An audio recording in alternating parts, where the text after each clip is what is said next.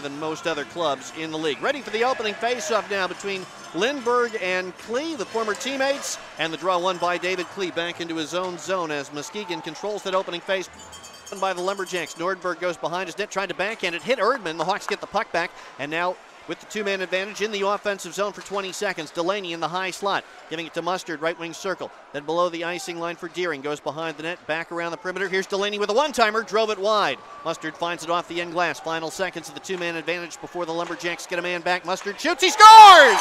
Another 5-on-3 power play goal for the Blackhawks. They've been perfect in 5-on-3 situations as Mustard hits the net gliding from right to left across the slot, and the Blackhawks go in front 1-0. John Mustard extends his point streak to 7 games, and it's his team-leading 7th goal of the season. So the Hawks make good on another 5-on-3, and Waterloo in. Jacks take it away, and they come out with numbers, led by Spitznagel. On left wing, fed it across, and it was up off the ice, did not find Marins. Goes into the corner on the left wing side. Hawks take it away, and it's deflected to the line out to the neutral zone. Comes across the width of the ice, and now McInnes up the rink for Morick. Then for a chance in front, and an open side, Butella scores! Here come the Hawks! Aero Butella able to cash in on the feed from Tommy Cronin, who looked like he was handcuffed a little bit, but still had enough room to tap a pass to Butella for the stuff in, and Waterloo in front 2-0 on Butella's second of the season from Cronin and Morick as the Blackhawks strike at 14-11 of the first period and use some of their depth. Skated it now, got it back, helped by Raftery, and Anderson sweeping it back out to the line, chipped up the wall by Young to Solovey end boards. He's wrapped up by McInnes. Raftery carries on into the left wing corner.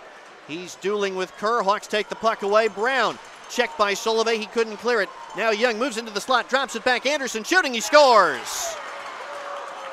Hunter Anderson puts a low shot by and a late power play goal for the Muskegon Lumberjacks with just 11 seconds left on the penalty to Mustard. Muskegon back to within 1 as the former Des Moines Buccaneer Hunter Anderson gets one back with the power play conversion.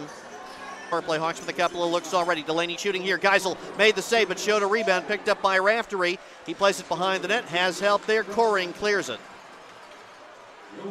A minute into the second period. Hawks with a 2-1 lead and on the power play looking for more. Mustard has one of the goals into the offensive zone. Steers to the slot. Lost it. Chopped wide by Deering in front. And Townsend scores! Teddy Townsend! The finish after the initial shot went wide but came back out and left a rebound near the top of the crease. Townsend flips it in for the second Blackhawk power play goal in the game.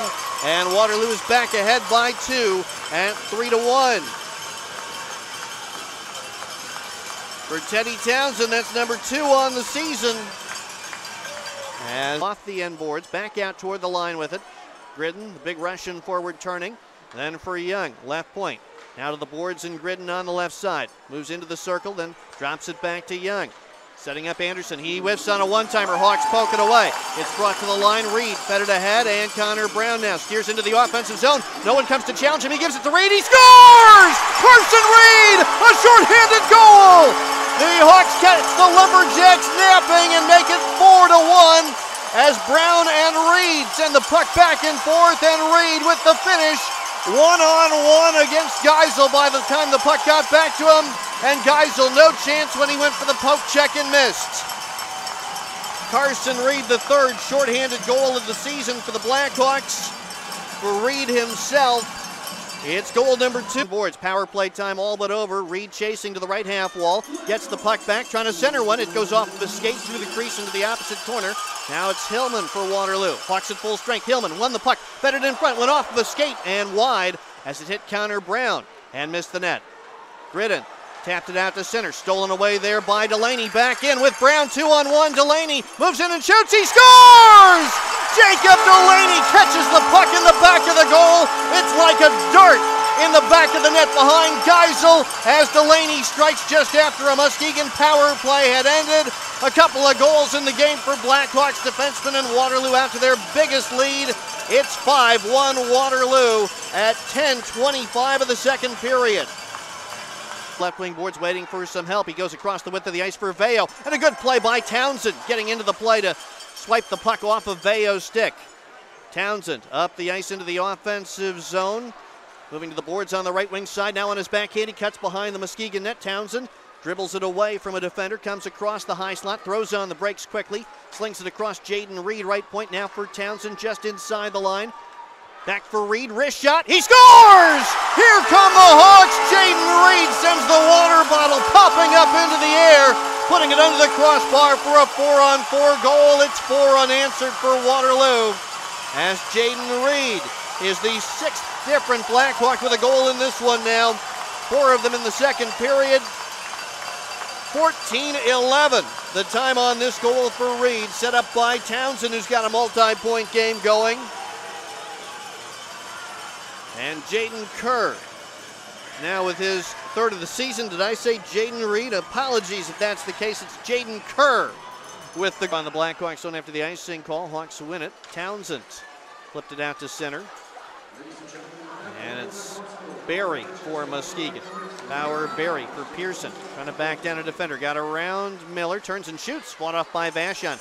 Long rebound picked up by Cronin. Out to center, has help. 3-on-2. Cronin into the offensive end. Cronin dragging and shooting. He scores! Tommy Cronin beats Sweden to the stick side. It's 7-1 Waterloo on Tommy Cronin's first as a Blackhawk. It's a 5-goal second period for the Waterloo Blackhawks and a multi-point game for Tommy Cronin. 16:26 of the second as Cronin keeps the line going. Frost clears it the length of the ice. Flying back up the rink, it's Young on left wing. Steers across the Blackhawk line. Drop pass Anderson. Moves across the high slot, meandering to the right point, handing it off to Young on the way by. Young backpedals. Saucers one to Gridden, left wing boards. Gridden below the icing line. Gets it right back from Solove. Gridden for Solove, side of the net. Step attempt saved by Vashon. Rebound loose near the top of the crease, and Muskegon scores. A power play goal. Vashon was down, reached back, could not get control of that one. And the Lumberjacks get the first goal of the third period at 7:40. Poking one from the top of the crease that just trickled inside the post at the right of Vashon. And Solove got the last touch on that, just putting it off the post and in for the power play goal. Both Muskegon goals in the game on the power play. So the Lumberjacks 2 for 5. That's the same number that some offense to show for his night. Got it to Lindbergh behind the net. Lindbergh chased by Veo, but comes out left circle back to Miller inside the line. Tyler Miller, then for Connor Brown. Just under a minute left on the power play. Brown to the side of the net. Here's Lindbergh, stick handling, shielding the puck, tries to stuff, attempts stayed by Sweden. Rebound free at the post. It gets across the goal line. The Hawks have scored. It's 8-2 Waterloo with the third Blackhawk power play goal of the night. And Gavin Lindbergh was jabbing at it. He might have gotten the last touch. Lindbergh looking around to see if maybe it was Thorson or Brown. They were all there near the side of the net as the Hawks capitalize on the power play. Lindbergh a couple of swats. Ultimately, I think, put in by Thorson for his first of the season. And Waterloo 3 for 4 on the power play at 10:39 of period number 3. Mirans brings it to center, 10 seconds left to go in the third. Mirans lost it shy of the Hawk line. Cronin comes across looking for one more chance in this game. Turns to the left wing corner. Cue up the final horn at Young Arena. Hawks win. Waterloo defeats the Muskegon Lumberjacks 8-2 to win 4 out of 5 during a homestand that will not be equaled this season. The Hawks don't have another stretch of 5 or more on home ice at any point, but Waterloo does very well in this season-long 5-game homestand, and an exclamation point at the end of it with an 8-2 win against the Muskegon Lumberjacks.